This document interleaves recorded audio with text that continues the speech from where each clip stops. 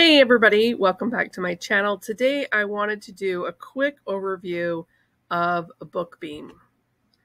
For those of you that are new to publishing, Bookbeam is another validation tool that we can use to make sure that we're in the right niche and that there is demand for the book that we're producing. A lot of times we get really excited and we see something else in the marketplace and we just copy it. I did that in the beginning, and I want to save you from those mistakes because there is a better way. So Bookbeam is a comparable software product to Publisher Rocket. The difference is Publisher Rocket is a one-time $97 fee. Bookbeam is a $39 fee. So I did not purchase this or sign up for this subscription until I was making over $39 of profit a month. So I had to justify the purchase for it. So I'm going to walk you through what I love about it and drop any questions in the comments that you might have about niche validation. In a previous interview I did on Monday, if you are new to the channel, you saw that I was interviewed by Rachel Harrison's son, and I talked about Bookbeam, and it wasn't a product that she's ever used, and so I figured much of her audience probably didn't know about it, so I would do a tutorial really quick about it here. So I learned about Bookbeam in a coaching program for high content. So if you wanted to write a book, okay? So this has a lot of tools. I'm only going to show you one today because there are so many tools. I feel like this could have its own mini series. But I don't recommend that you dive in until you're making money, unless you're so desperate and you need to validate a niche that I'd say go for it. I have an affiliate link at no cost to you that's in the comments of the description of this video. So I want to just dig in and show you one thing that I really love about this. There's a lot of different things you can do here. You can track a book if you have competition that you're looking for. There is Niche Finder, but my favorite is the keyword research tool. They are in beta for this.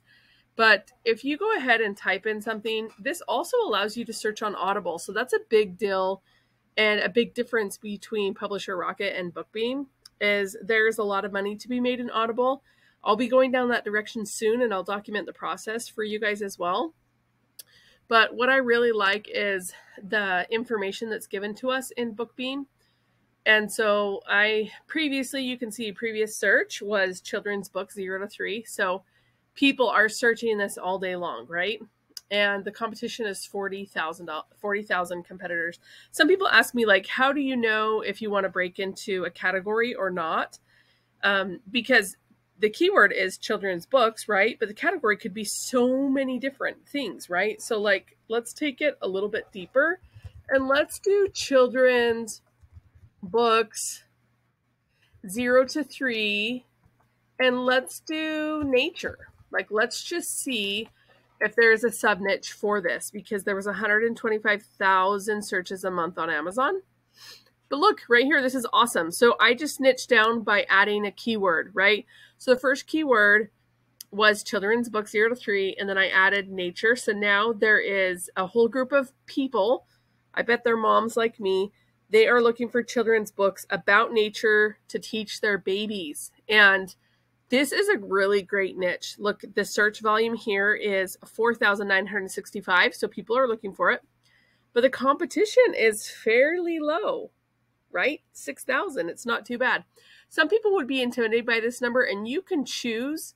Oftentimes I ask myself, like, is my passion and excitement to publish in this keyword and niche more important than the competitors?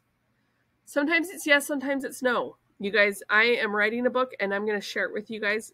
It's going to be launched next month. And I believe there's a lot of competition for it, but I really don't care because I created courses on it and I'm really excited about it. So you really have to decide. There are some publishers, self-publishers that do publish on KDP and they use ads to get to the top of their competition.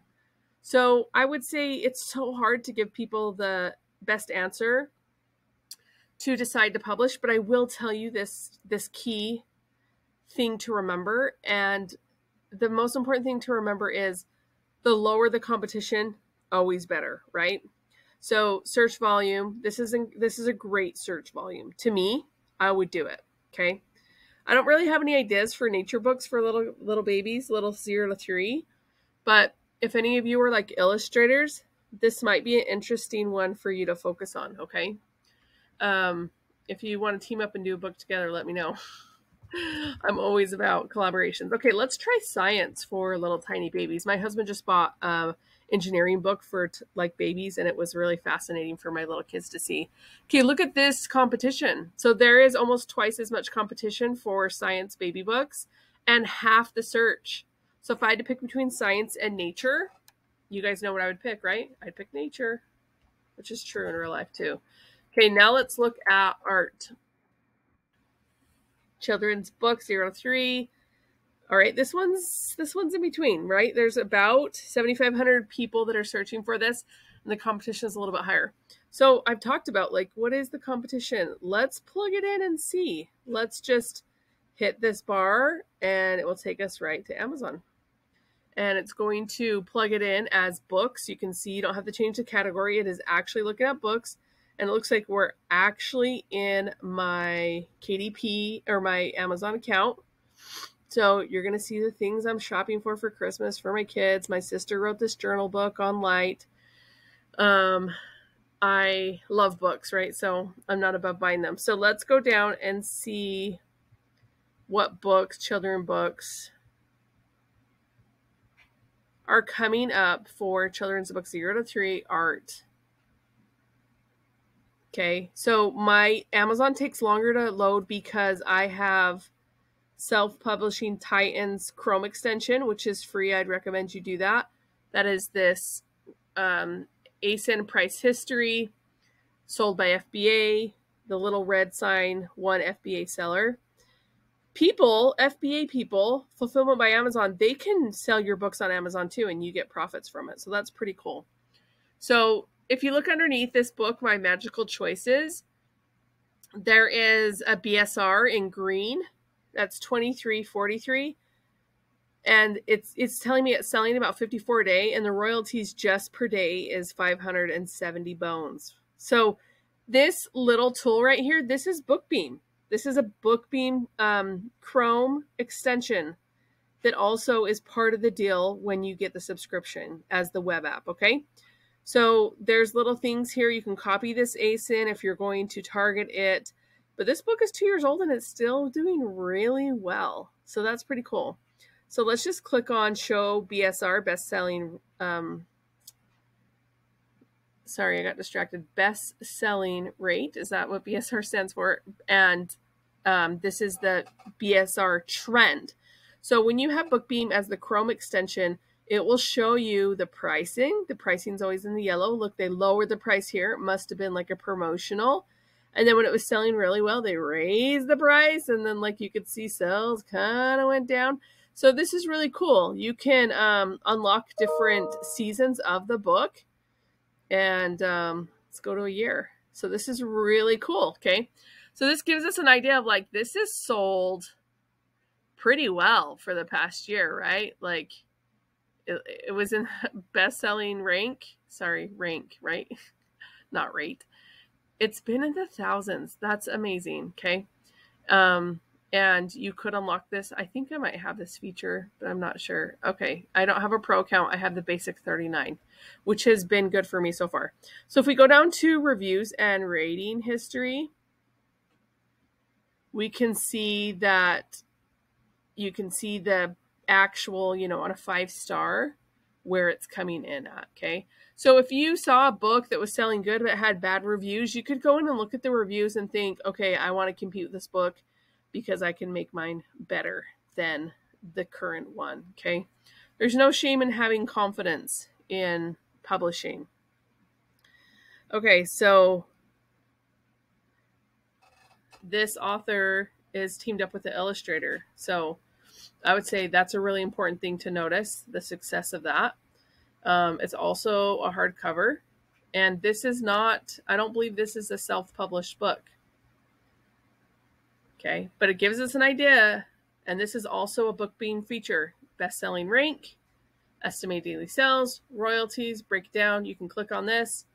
It will show you the stats, okay? So it's a really cool thing about Bookbeam. It really empowers you to decide if you want to actually publish in that niche, right? And I think that is always a really empowering thing. They obviously have good A+ content, but this isn't really a video about A+ content. This is really a video about finding successful niches, which we did, right? We found a couple. So if you're on the fence or you're ready to invest a little bit more in your KDP journey, I have a link for you to get, I believe, some discounts on your first month. There is a free trial, and there's lots of videos here. So we might have to make this a series of a playlist of Bookbeam, because I know that as I dive into it more, I'm going to learn more, and I'm going to be able to optimize my books with this information. Love you guys. Peace out.